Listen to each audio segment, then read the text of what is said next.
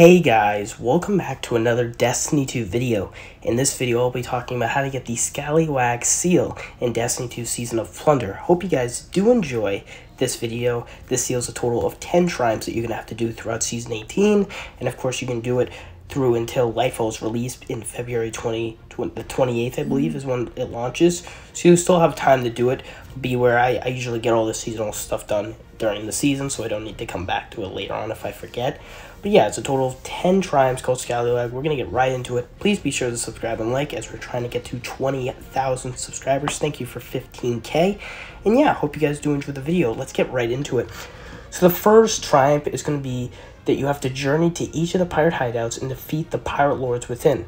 Now, right now, you can only do 2 of the pirate hideouts, and they're only available once per week. You won't be able to do it twice in the same week. As soon as you finish the quest step that says you have to go do it in the narrative quest that's going on with Season 18, you won't be able to go back.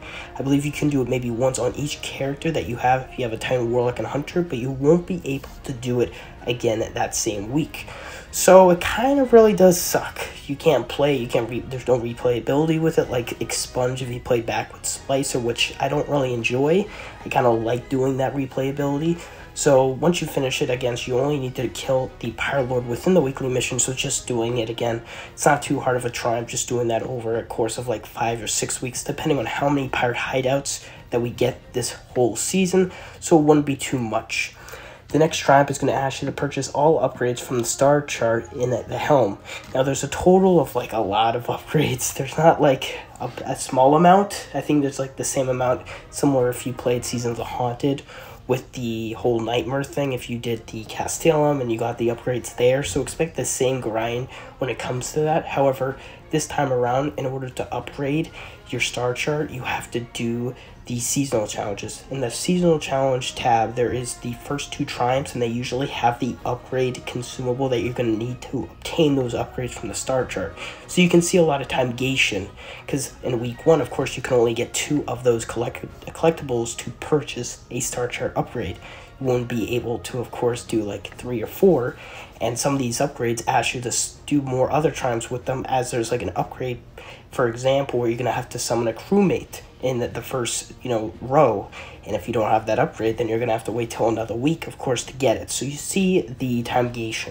So be aware, you have to get all upgrades, which you can easily do before December when Season 18 ends.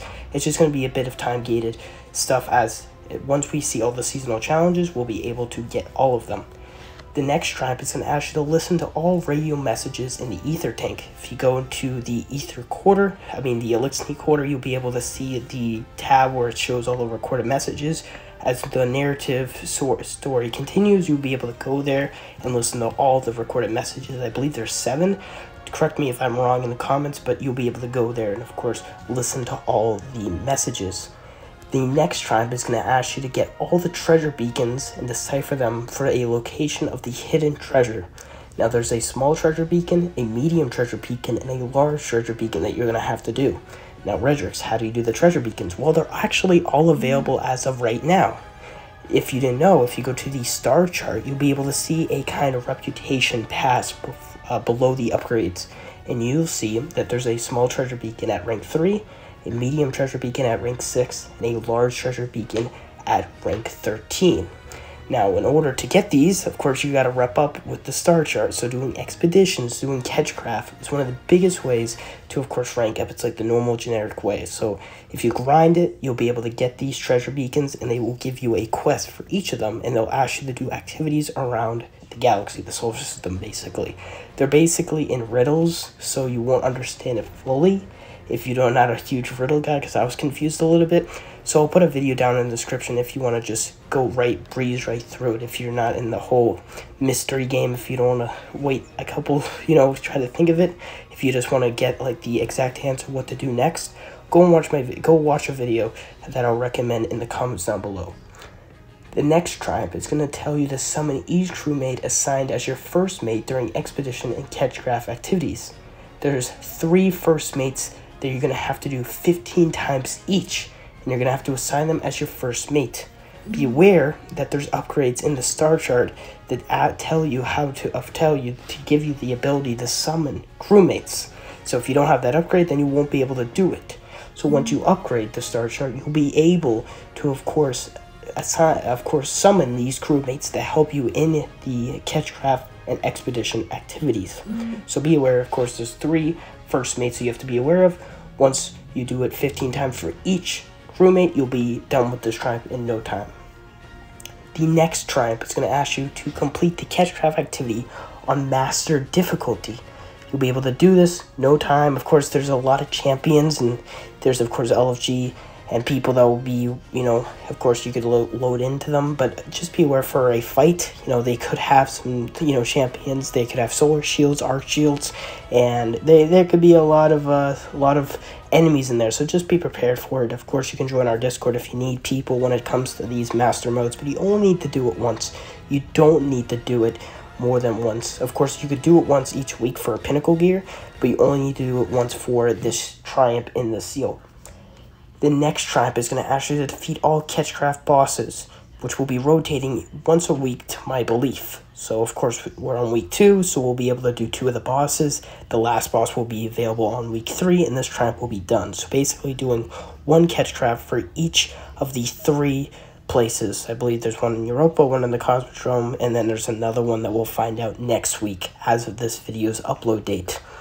The next triumph is going to ask you to deposit treasure in the treasured hall, which I believe is an expedition, throwing the engrams in there to the, of course, expedition, tanker.